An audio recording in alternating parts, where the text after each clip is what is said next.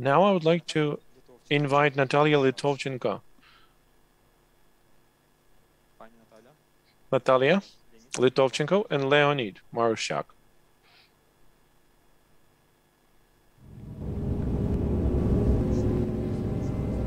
Leonid is a researcher of the 20th century cultural heritage, and he is the initiator of the initiative called Denide. Mr. Litovchenko was one of the official artists in Pripyat.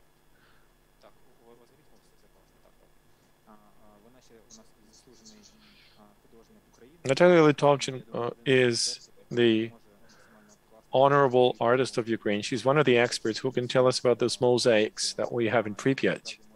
And Leonid can tell a bit more about their importance and about the importance of maintaining cultural heritage. I know this movement is getting more active in Ukraine. I'm so happy about this. And here is a great opportunity and a chance to present all this. Sorry, I switched off my mic. Can you hear me now? Can you hear me? Yes.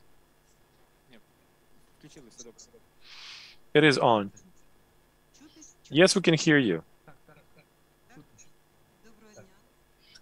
Good afternoon, dear friends. I'm a daughter of Ivan Litovchenko. I was there when this work had started in Pripyat in 1974. My father was the main artist of that facility, and he maintained all that order as an idea to create the new environment, the new city, the new town, the town for young scholars, young developers. And that town was really young. There were a lot of children in the squares, young families. And my father's artwork, he had general solutions for the entire city. So he actually kept in mind the entire concept. There was a big Lenin Street and a big square. And there were mosaics, 100 meters long, and there were a lot of know-hows. And some of the interesting materials were used. He just didn't want to use one single reliefs, but he wanted to actually use diversity of them to have different colors. So there was one lighting in the evening, different lighting in the morning. In the sun, it looked absolutely different. And in the shadowed areas that were looking like artworks, in the shadows, there were multicolor smolts. I mean, smoltos. There was a lot of art in there. And it's very interesting, when those creative works were built, it was the red hot summer. We never saw our father from March till October. And the last works he did all by himself. He actually built those 100-meter long reliefs. He had no time to even have food. He had no time to eat because it was an idea to create the town. And there were very interesting expositions. He actually tried to grasp the whole essence. He went down to the reactor when it was deactivated. He had to study everything that he had worked with, and he could feel what could happen, that the disaster could happen. And they took place back in 2082. There was one incident, and not a single one, of a smaller scale, of course, but there had been incidents before that. We were talking to the city mayor. We visited his home, and he visited our house. And because my father was a chief artist, he knew the director of the NPP, Mr. Bruhanov, and there is even his tapestry dedicated to Mr. Bruhanov with his image on it. It all started with the music and the energy of the composition. I I was a student those days, and we were actually climbing all the way upstairs, and those steel things were so hot, so when they passed the bucket of water there upstairs, because of the steel, it was so hot. The temperature went so high that the water literally boiled. So the idea was to build a brand new town. It was the first ever experience in the Soviet Union. Some artists had started working on the comprehensive solutions for the facility, but he tried to actually engage different color solutions, and he never allowed to publish anything because he wanted to finish everything. There was a general color solution in there. This was a growing thing all the way to the center where there's Prometheus sculpture. All those doors were turned to the light, and in the end, energy comes closer to the reactor site. All that is being destroyed right now, and I feel very sorry that some of those side walls are being destroyed because the small toe is falling apart, and some of those side walls have no small toe on it. If the state wants to actually do something about it, first of all, maybe some of those things can be closed by the glass. You can see those pictures here because those works are quite unique. There was nothing like this anywhere else, and they're very strong, you know. My father, you can recognize his work because those are different from anyone else's. You can see this composition is called music.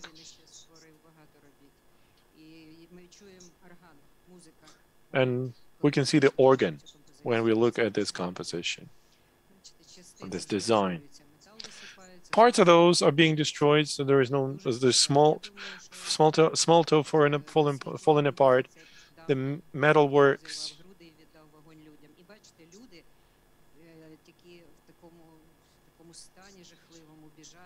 You can see those people running away. People keep asking, how did you know the disaster would happen, that people will be escaping? And everybody was so scared of this peaceful atom. So indeed, the artists can feel something. He even said that there was something horrible about this place. There was a lot of tragedy in all those works, because for the 10 years anniversary, he created the one called Requiem. And a month after this tapestry was given away for the exhibition. My father died.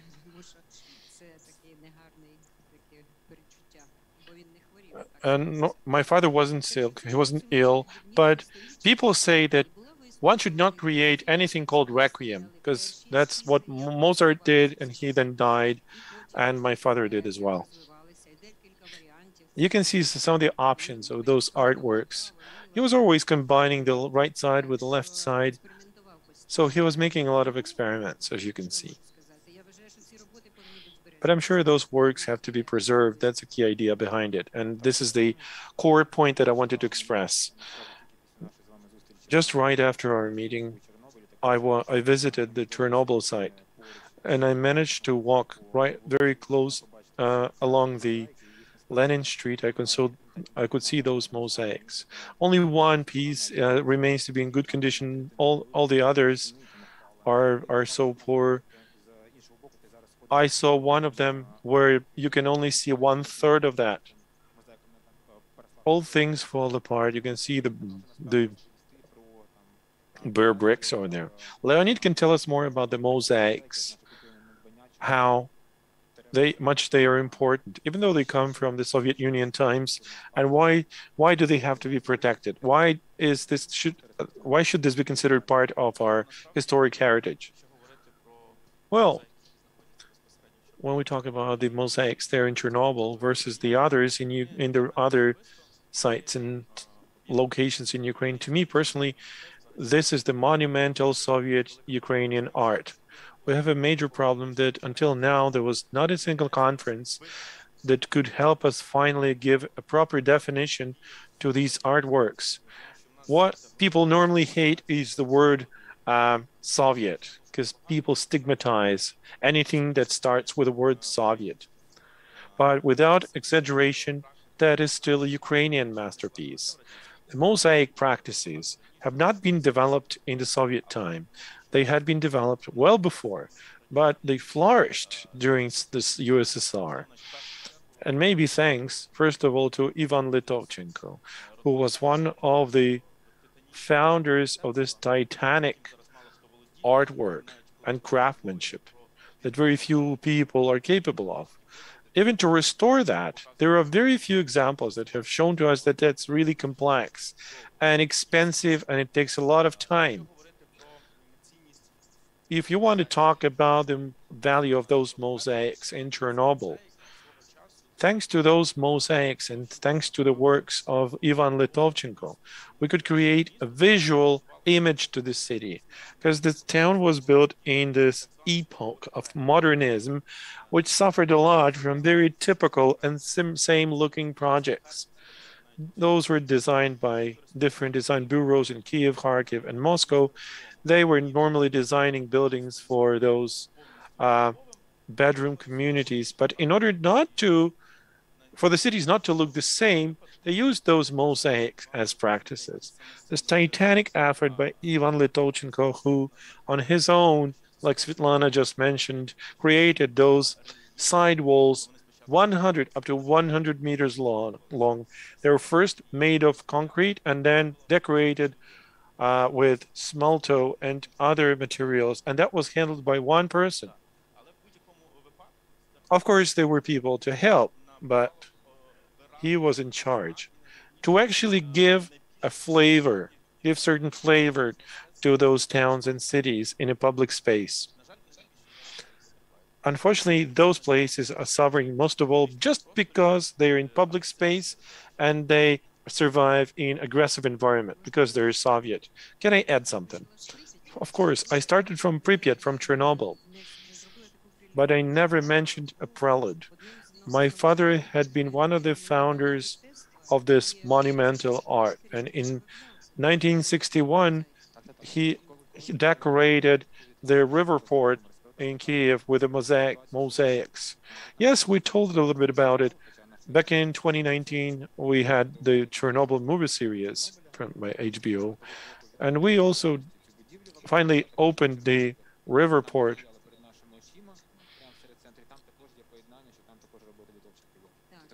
We also mentioned, but apart from their riverside station, he also decorated some of the facilities and sites in the Victory Square next to Shulavska metro station. He also created some of the artworks. There was no smolto over there, but he was using something else. He also used some tiles over there. Yes, after a couple of days when we talked, I visited those places. I just wanted to come back to the Riverside Station because there were also some of those masterpieces were still available, but already in 2019, some of the others were destroyed. Well, actually, when that facility was built in 1961, we had visitors from Bulgaria, from Germany, from Tretyakov Gallery, Mr. Korolov from Russia. They were all so much impressed that Ukraine produces so much innovation. Ukraine was head and shoulders above in all the artworks in those times.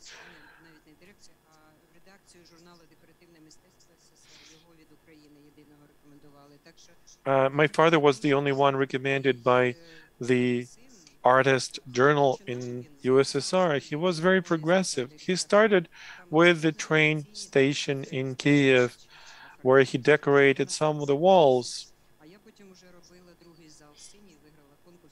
Then after, I actually decorated another premises right there at the central Kiev train station. My father could also work following the traditional Soviet style and live a great life, shake hands of ministers, but he wanted to be innovative because it was time of Khrushchev. There was like a Khrushchev thaw.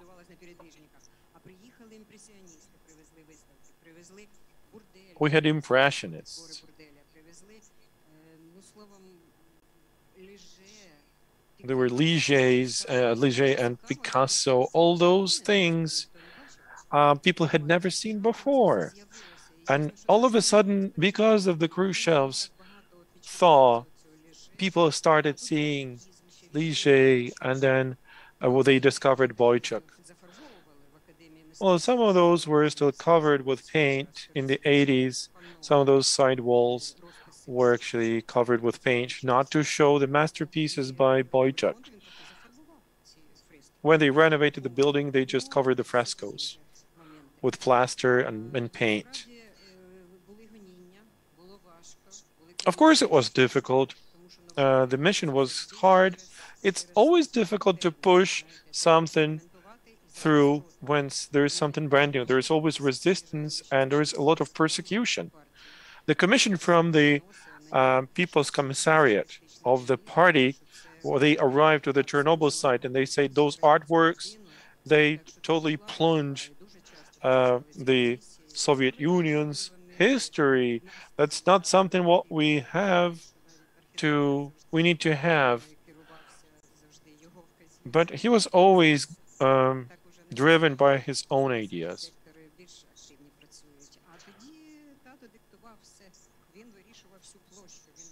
But my father was the go-getter.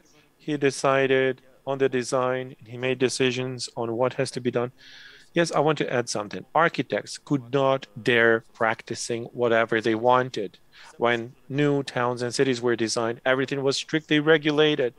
There were instructions about using designs like this and paint like this and colors like this. But the monumentalists were allowed doing whatever they wanted. Almost that.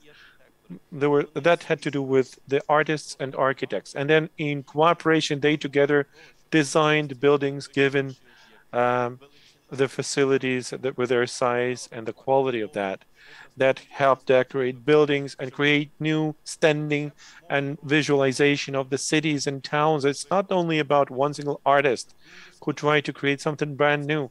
No, that process used to be very complicated.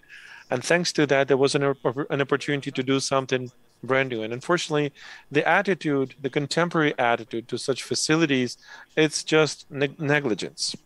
And unfortunately, it annihilates all those values. Instead of being proud and to demonstrate that era by showing the same mosaics, by renovating them, by restoring them, we could do that. But unfortunately, that is not being done. That's the whole story of that town. The town used to be there. There was a lot of studies behind it. Sometimes all those decoration materials put on the facades can be actually considered very rough and rigid, but that's actually the story behind it. We have one practical question. Can you recommend the most efficient technology of how to renovate and restore those mosaics?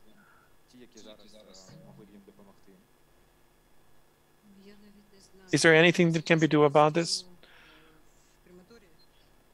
Right now, I'm restoring one wall of the crematorium.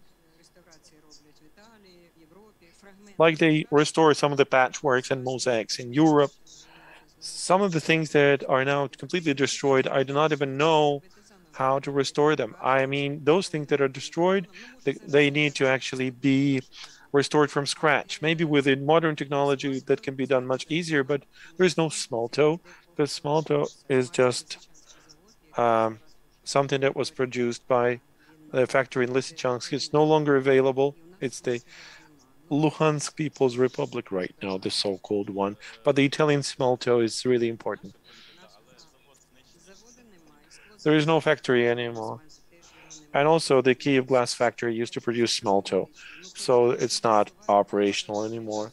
At least we could actually restore those things that are now in desperate condition for the walls not to be destroyed anymore. What about technologies like laser screening and have the digital prints? In Chernobyl or Pripyat that is being destroyed, the city looks like jungles, no more like a town. And there is an attitude, one attitude is to do nothing, let the nature eat it all, and we just will continue seeing the pictures about them. Or there is a different opinion, like we need to restore everything for that to be a real tourist attraction and are good memorial sites. Between those two opinions, in the decision-making process for some of the public institutions, there is no consensus yet. And just recently I had information that maybe we should keep it as it is and only we should restore some of those buildings, not even restoring them, not renovating them, but just let them stay as they are.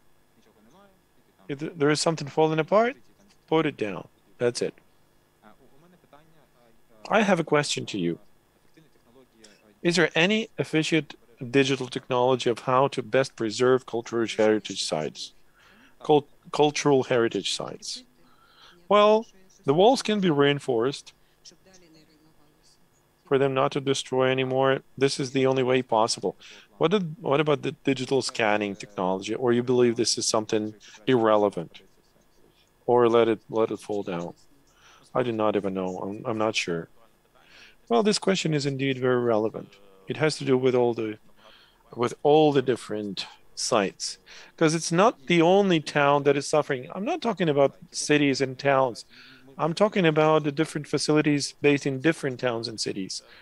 This year, it is the 35th anniversary of the disaster, and they wanted to actually make the Duga Raider as a memorial site, but we do not have any definition of the memorial site even in our legislation, so there is no official definition given. Can we do that on the Chernobyl site? We need to have the political and scientific consensus. If we're inclined to think that let the nature stay where it is, because it was the man-made disaster, and let the nature recover everything. If we want, though, to maintain those areas as tourist destinations, then we need to decide what can be done about this. We're now talking about the values of those facilities and sites. We are the descendants who appreciate all those sites. We can't let it be destroyed by itself over time.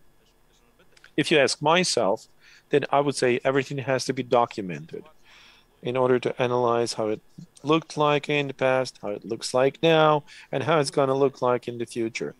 Secondly, at least the minimum response works have to be provided and carried out, at least because there are tourists in there. None less important it is to appreciate the value of those sites and facilities. There are no more mosaics and patchwork panels and boards and pictures.